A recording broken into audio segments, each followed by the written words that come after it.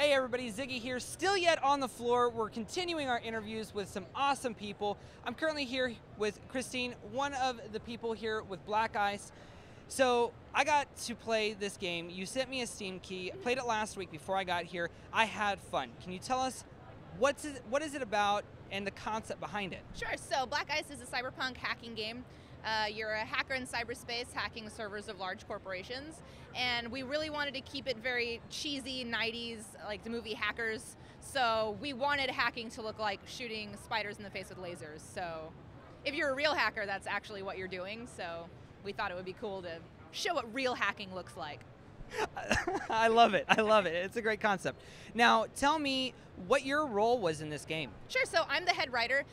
Right now, if anybody has already played the game and is wondering, head writer, I don't see any writing. That's because that's what we're working on currently.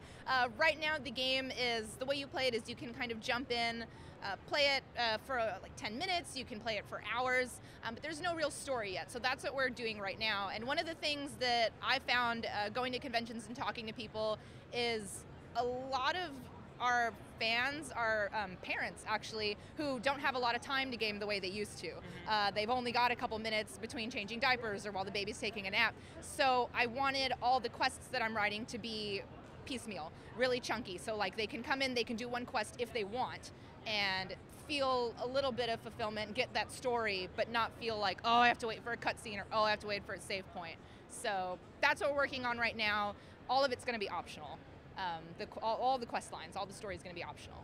See, I love that. I love that. Because most games, like, you know, you're looking at World of Warcraft and Skyrim and all that stuff, and it's a constant, like, you have to continuously wait. And it's a pain sometimes. Because I play WoW, and I play Skyrim, I play Oblivion, and even, like, playing them on PlayStation, like, it's just that constant, like, is this real over yet? Because you can't skip it. No, you not at can't all. ever skip them. Yeah. And it's just like, oh, is this ever going to end? And so it's like trying to find the happy medium between, I mean, obviously as a writer, I want good writing. I look for story in games. I want a compelling narrative. And so I'm trying to do that while also not force-feeding people, you know, like, here's the whole story, and it being, you know, very like, oh, I just want to hack buildings. So I want you to hack buildings, but also, why? Why are you hacking? I'm trying to answer that question.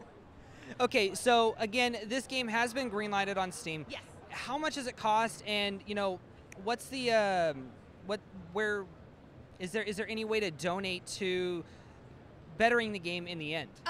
We don't have any kind of like Patreon or anything like that. We are on Steam. We're $15 on Steam. We just raised the price actually last week. We kind of do like a Minecraft system, so the more features we add to it, we'll raise the price little by little. So not doing any kind of DLC or expansion. So you buy the game once, you're going to get all the things we add in for free. So that's kind of, we really like that. I like that idea too. Yeah. Well, hey, for everything going on here at RTX 2015, keep it right here.